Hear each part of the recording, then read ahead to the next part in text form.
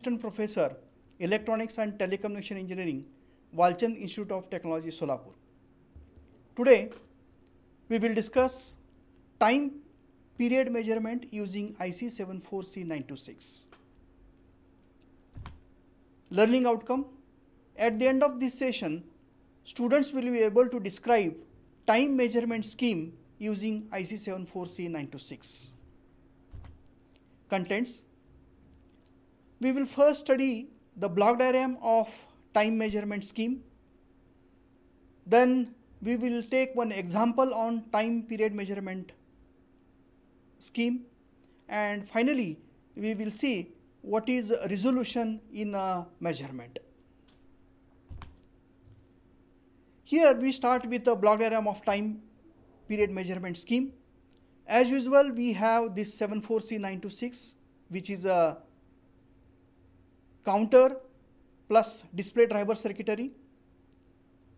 This consists of 4 decade counters, so we require 4 7-segment displays which are displayed using multiplexing technique. Here this counter counts the clock pulses. Counter data is latched at the end of the counting period, and the counter is reset by using this reset input to make this counter ready for the next measuring cycle.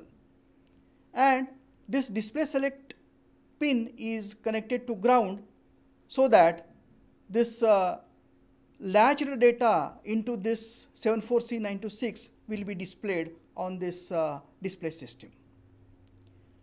So the measurement, time period measurement is done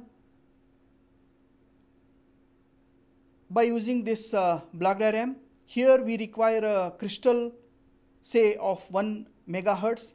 Then we require some frequency divider network, and then this signal is given to the AND gate input. Unknown low frequency signal is applied here. It is passed through this input interface circuit, which is used for signal conditioning of the input signal. It is then passed to the flip-flop so that the whole time period, this output of the flip-flop will be on for whole time period of the unknown low frequency, so that whatever the clock pulses given by this crystal oscillator are counted for the whole time period of the unknown frequency signal. The same signal is given to the control signal to generate the latch enable input to this 74C926 at the end of the counting. And after the data is latched, we should make this 74C926 ready for the next measurement cycle by generating this reset signal. So these two signals are generated by this control signal generating block. Time period measurement can be better understood by using, see the example. Consider a low frequency whose time period is to be measured as 50 hertz. From this we can find out the time period t is equal to 1 by 50, which is 20 millisecond. Okay, so time period of this input signal frequency is 20 millisecond. So this we should get on the display device. Using IC 74C926 we can display this value maximum, because this IC 74C926 consists 4 decade counters, so 4-digit display with this number will be 2000 for above example, that is this 50 hertz signal. That is, the count value maximum is 2000. Okay, so count value, how this count value is obtained? That is, this oscillator frequency signal is counted for 20 milliseconds. That means how many clock pulses of this oscillator frequency should consist in 20 milliseconds to get the count is equal to 2000. So since here it is a 2000, so put the value. By putting the value, the T oscillator we found as 20 millisecond divided by 2000, that is 0.01 millisecond. Therefore, the F oscillator frequency given to for counting is 100 kilohertz. If you look at the previous diagram, here what is required is, here we require 100 kilohertz, but we have 1 megahertz.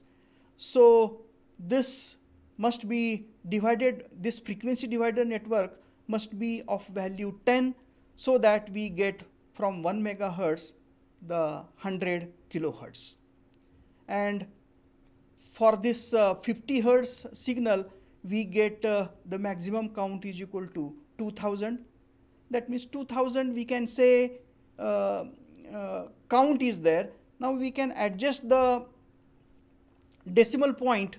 That means we can activate this, get 20.00 means it is a 20 millisecond. Unit of measurement will be millisecond.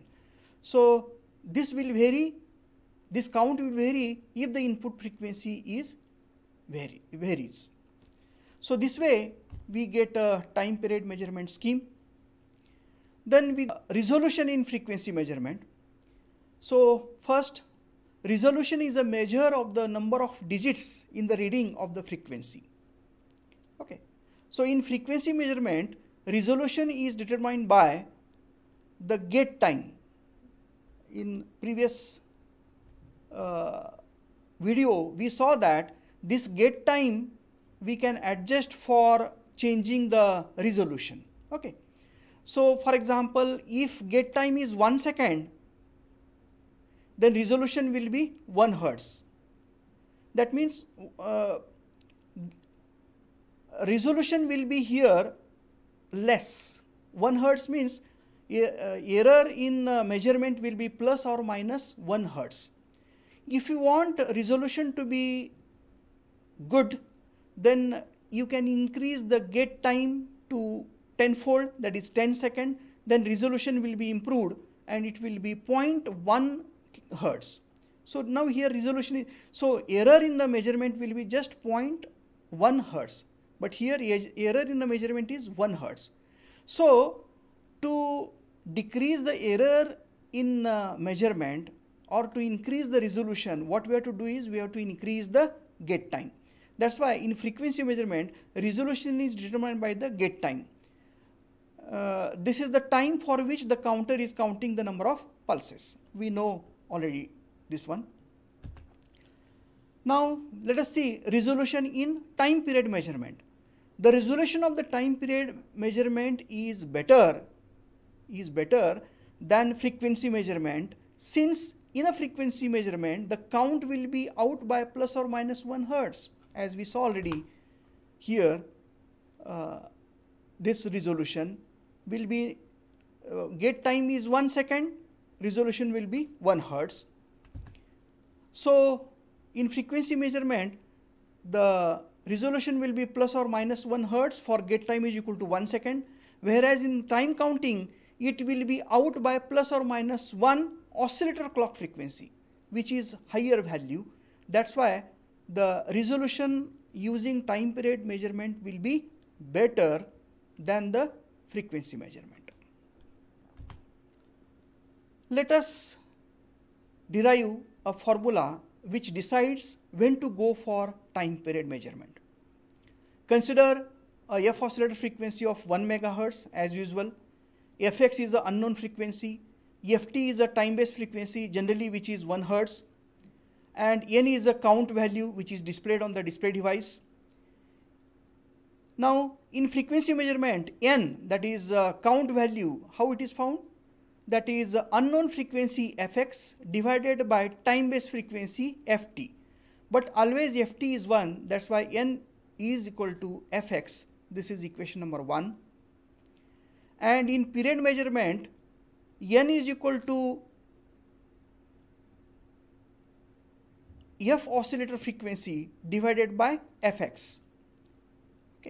So here in time period measurement, what is counted is oscillator frequency signal is counted for a time period of a unknown frequency signal. So this is equation number 2. We can equate equation 1 and 2. So we get fx is equal to f oscillator divided by fx. So fx is equal to under root f oscillator. Since f oscillator we have chosen as 1 megahertz, so we get 1 kilohertz. That means if unknown frequency fx is 1 kilohertz or less than 1 kilohertz, it is better to go for time period measurement instead of frequency measurement. And if the input frequency fx is greater than 1 kilohertz, it is better to go for frequency measurement. Let us have a question. Which method of measurement gives better resolution, whether frequency measurement or time period measurement? You pause the video and answer the question.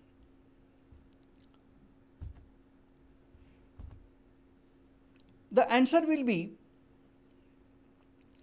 as discussed earlier, it depends upon the input signal frequency. If the input signal frequency is less than square root of oscillator frequency, then it is better to go for time period measurement.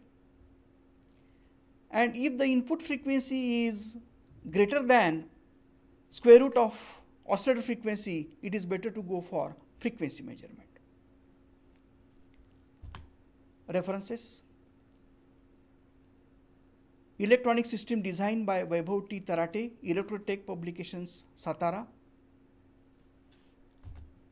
Thank you.